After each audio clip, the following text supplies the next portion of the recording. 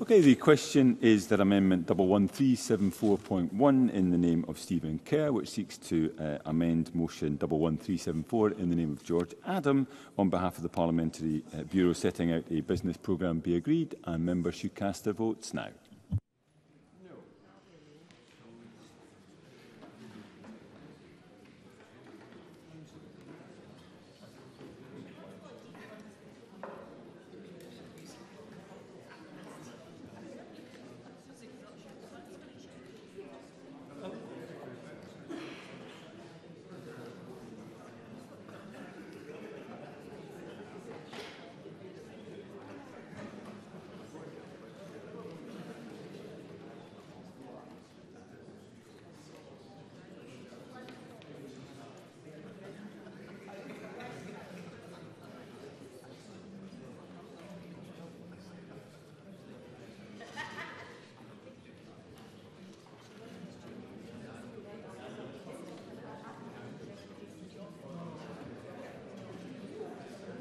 And the vote is closed.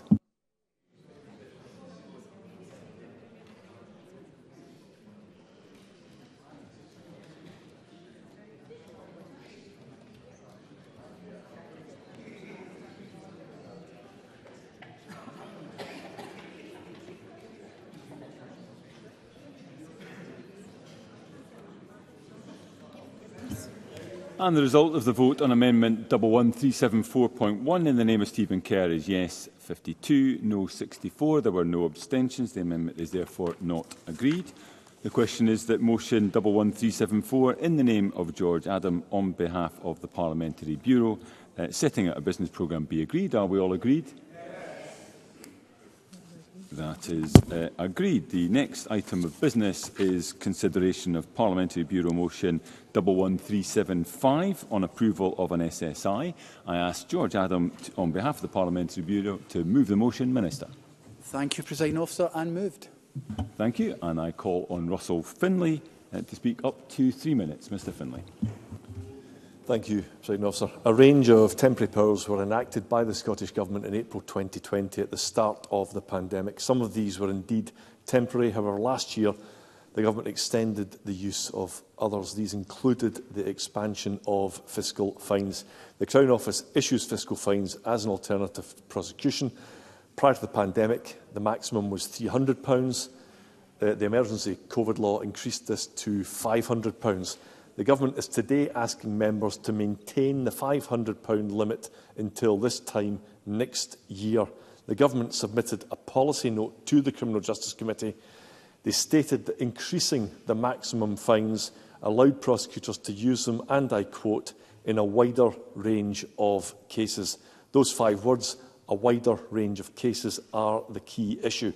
I asked the Justice Secretary exactly what new crimes are being dealt with by way of fiscal fines.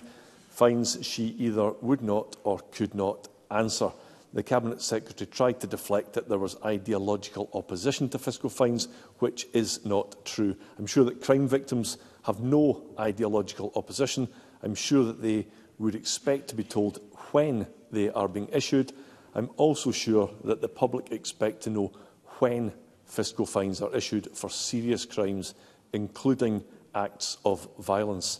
People want justice to be done efficiently and effectively, but they also want transparency.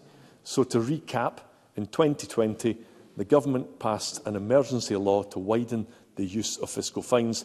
They did not tell the public what new crimes they would be used for. They relied on the support of all parties, including mine. But if this SSI is agreed by members today, this significant and supposedly temporary measure will be in place for almost 5 years. Do I have time for an intervention? Briefly, Mr Finlay. Briefly, Pauline McNeill. Thank you. Would the member agree that, in addition to what has been said, that several times Labour has challenged whether or not the Crown does need more than up to 260 days to prepare a case for indictment, and if we pass this tonight without no justification, this will be extended again to 25-26? Russell Finlay. Yeah, I think that's another good reason to vote against this SSI, and I note that Labour at committee voted alongside us in opposition to it. Now, this is a shabby and lazy way to legislate. If the government wants to widen the use of diversion from prosecution, they should be honest and upfront about it. They should pass new legislation that would explain exactly how fiscal fines would be used. They should not resort to doing so by stealth, using COVID as an excuse. Thank you. Thank you, Mr Finlay. And I now call on Angela Constance to respond. Cabinet Secretary, again, up to 3 minutes, please. Thank you very much, Presiding Officer. I attended the Criminal Justice Committee on Wednesday, the 8th of November, and explained the approach taken by the Scottish Government in respect of this statutory instrument. In particular, I noted the Coronavirus Recovery and Reform Scotland Act 2022 includes a range of temporary justice measures that are due to expire at the end of this month. The measures were originally introduced as a direct response to the pandemic. MSPs will be aware of the adverse impact the pandemic had across many different areas, and the justice system was no different. Whilst recovery is well underway, it is not yet complete. The need for some of the measures originally introduced has reduced. That is why I was able to advise the committee that certain measures have been expired. Presiding Officer, I know MSPs have rightly shown a keen interest, for example, in the extended time limits, and I was pleased to advise committee that more than half of the extended time limits put in place at the outset of the pandemic, 4 out of 7, are being expired. And I also confirmed to committee that I have no plans to make temporary time limits permanent. I do not want any extended time limits for any longer than is necessary if they are not needed. And this statutory instrument is an indication of the progress being made in court recovery. More generally, the Scottish Government has considered carefully the operation of the provisions and engaged with justice agencies and stakeholders. The findings of the Scottish Government review are set out in the Statement of Reasons laid alongside the statutory instrument.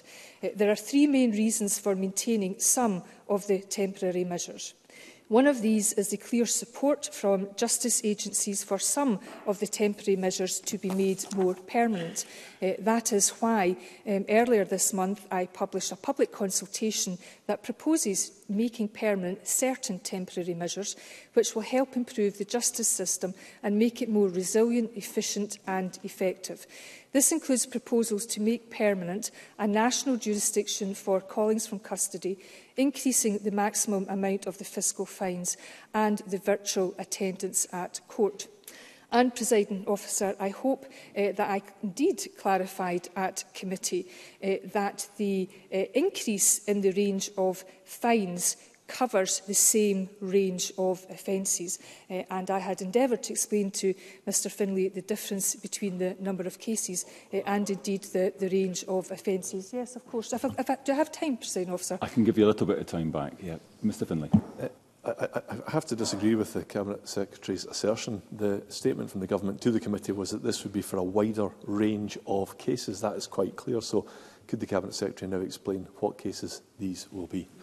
Cabinet Secretary. So, Presiding Officer, as I have confirmed to Mr Finlay, not once but now twice, that the increased fine rate applies to the same offences. And perhaps in terms of his issues about cases, the fiscal fines, by having the increased £300 to £500 range, that now covers cases where the Crown Office consider a £300 fine insufficient in the circumstances, but where they do consider a £500 fine appropriate. Presiding Officer, keeping these elements in place pending consideration of permanent legislation is a sensible approach to take, and the consultation provides an opportunity to seek wider views on these proposals. Another reason, Presiding Officer, is the court system is still in recovery from the pandemic. And given that you're pressing me for time, Presiding Officer, I'll just refer members to the statement that I made at committee. Thank you very much, Cabinet Secretary. The question on this motion will be put at decision time. The next item of business is consideration of Parliamentary Bureau Motion 11375 on approval of an SSI. And I ask George Adam on behalf of the Parliamentary Bureau to move the motion. Minister. Thank you, Presiding Officer, and moved. Thank you. And I now call on Douglas Lumsden. Up to 3 minutes, Mr Lumsden. Thank you, Presiding Officer. At committee, I raised concerns with the SSI, and those concerns remain, and I would like to raise them again today. Let me make it clear from the outset, I remain a big fan of heat networks, and I'm convinced heat networks will have a huge part to play in decarbonising our buildings, especially in our more densely populated cities, where having heat pumps in tenement blocks, for example, will not be viable.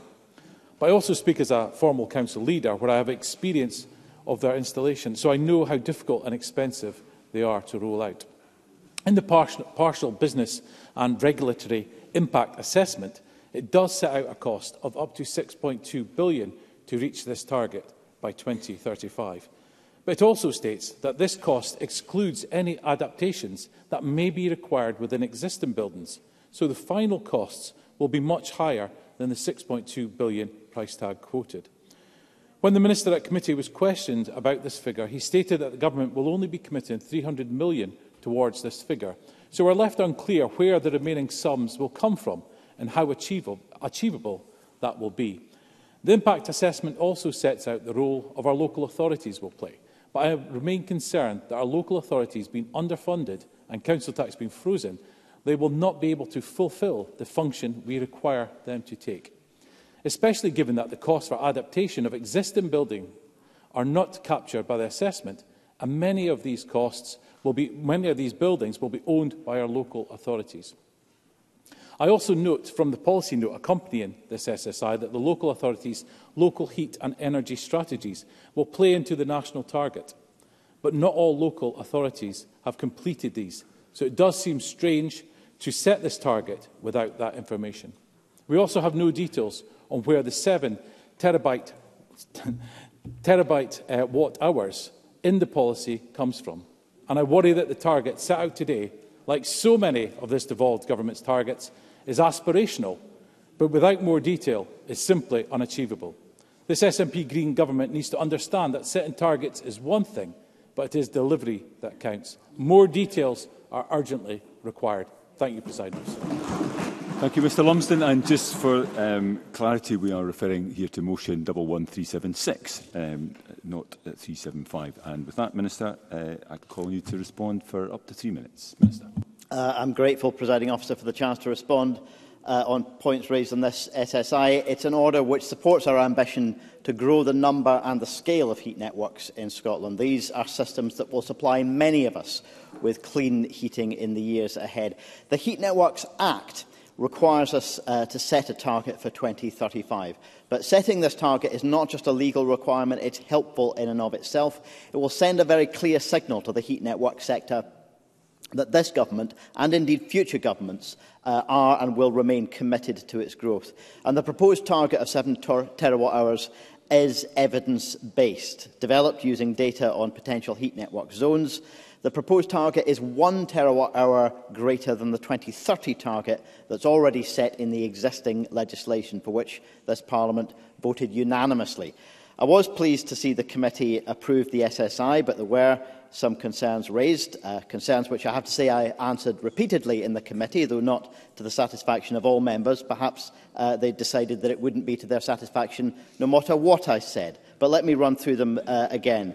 The need for a credible plan to meet these targets is precisely why we published our Heat Networks Delivery Plan back in 2022, setting out a range of actions that we're taking to support the sector. We're under a duty to review how this plan is supporting our targets by March next year. We know that we need to move to create more demand for heat networks, and the upcoming Heat and Buildings consultation will make proposals on this. There was also concern about the potential cost of meeting these targets. This cost will be...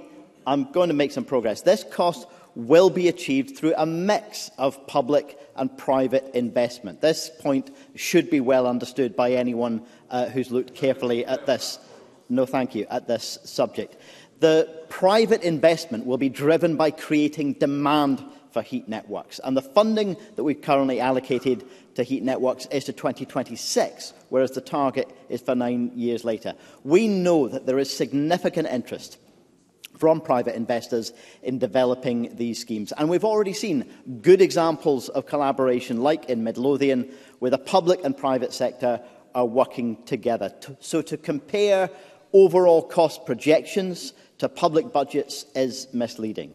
Based on our best estimate, heat networks in 2022 supplied 1.35 terawatt-hours of heat. So we've committed to keeping this and any future targets under review as further evidence emerges, for example, as heat network zones are designated. But setting this target is just one part of our plan to help grow the sector. We're already taking a range of other concerted actions to allow the heat network sector to flourish. We're resourcing local authorities to develop local heat and energy efficiency strategies, which are identifying opportunities across Scotland. No, thank you for heat networks.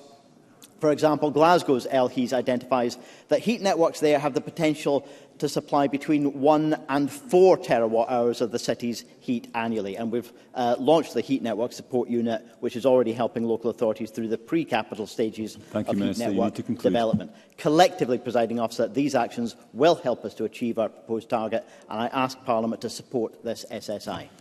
Thank you, Minister. The question again on this will be put at decision time. And the next item of business is consideration of 3 Parliamentary Bureau motions. I ask George Adam, on behalf of the Parliamentary Bureau, to move the motions. Minister.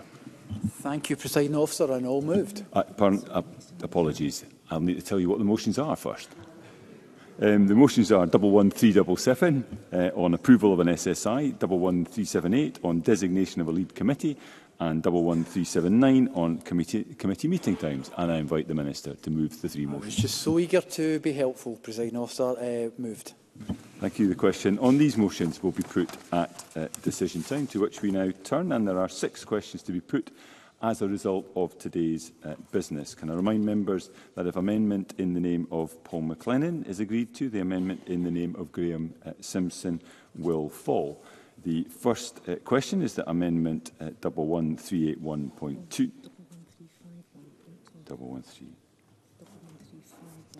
11351.2 in the name of Paul McLennan, which seeks to amend motion 11351 in the name of Mark Griffin on Scotland's housing emergency be agreed. Are we all agreed? Yes. We are not agreed. There will be a vote. And members should cast their votes now. They should still be on.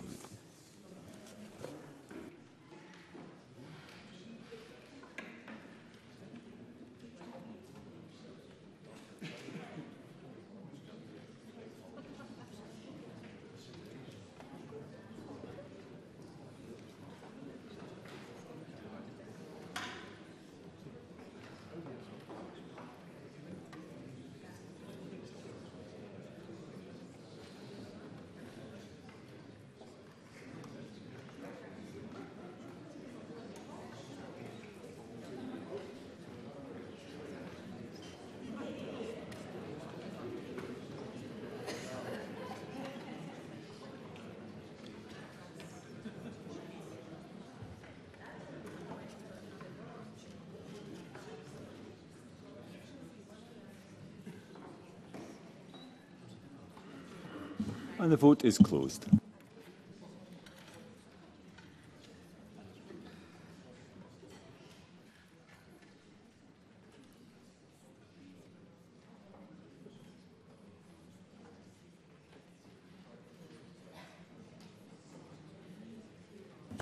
And the result of the vote on amendment number 11351.2 in the name of Paul McLennan is yes 63, no 51. The amendment is therefore agreed. The next question is that motion 11351 in the name of Mark Griffin as amended on Scotland's housing emergency be agreed. Are we all agreed? Yes. We are not agreed. There will be a division and members should cast their votes now.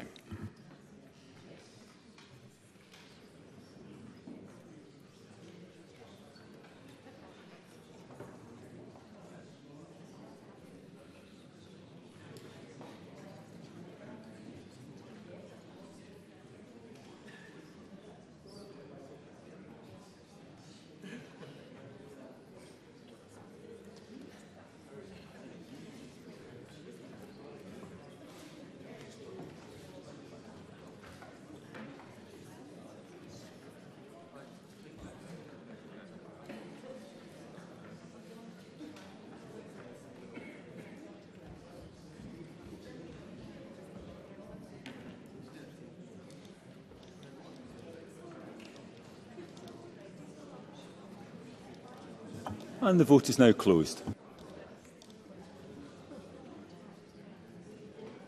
Point of order, Daniel Johnson. My app didn't connect. I would have voted no. Mr Johnson, I didn't hear you. Point of order, Daniel Johnson. So my app didn't connect. I would have voted no. Thank you, Mr Johnson. I'll make sure that is recorded. Point of order, Alexander Stewart. I don't think my app worked. It says on the thing that there's no vote voted, so I don't think it actually recorded. Presiding officer, I would have voted no. You have not voted, see?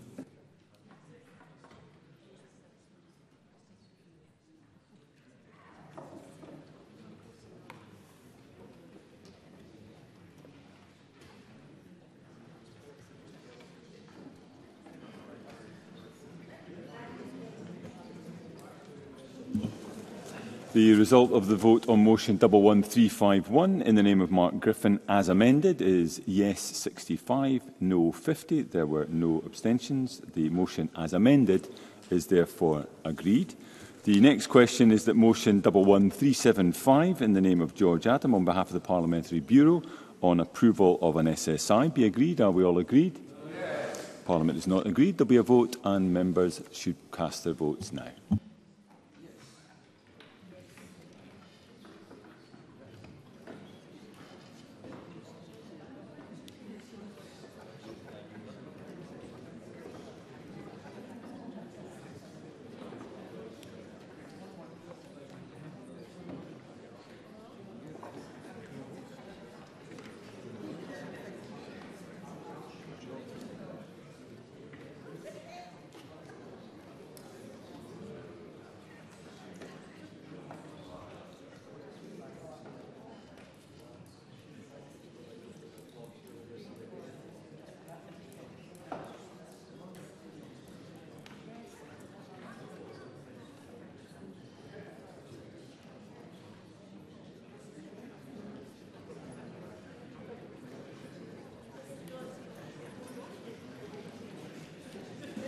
And the vote is closed.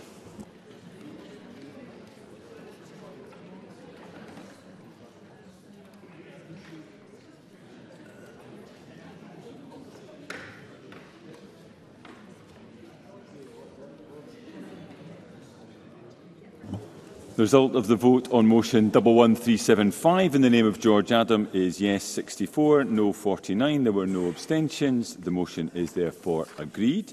The next question is that motion 11376 in the name of George Adam on behalf of the Parliamentary Bureau on approval of an SSI be agreed. Are we all agreed? No. Parliament's not agreed. There will be a vote and members should cast their votes now.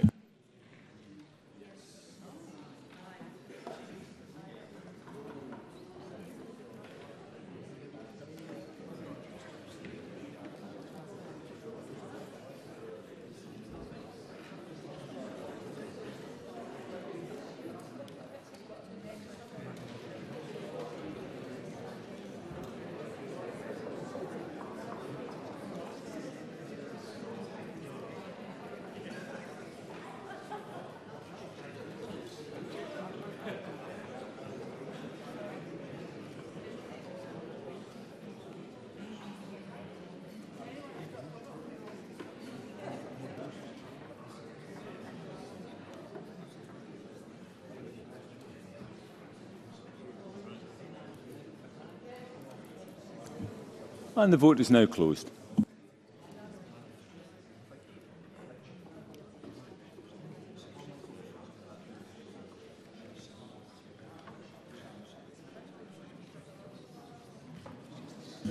Point of order, Neil Bibby, remotely.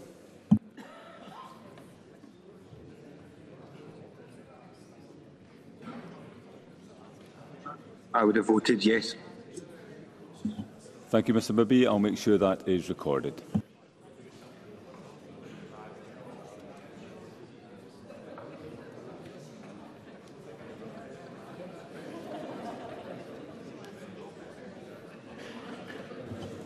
And the result of the vote on motion 11376 in the name of George Adam is yes 87, no 3. There were 25 abstentions. The motion is therefore agreed. And I propose to ask a single question on 3 Parliamentary Bureau motions. Does any member object? The question is therefore that motions 11377 on approval of an SSI, 11378 on designation of a lead committee and 11379 on committee meeting times be agreed. Are we all agreed? Yes. That is agreed, and that concludes decision time. We'll move on to members' business. Therefore, I'd ask members leaving the chamber to do so as quickly and as quietly as possible.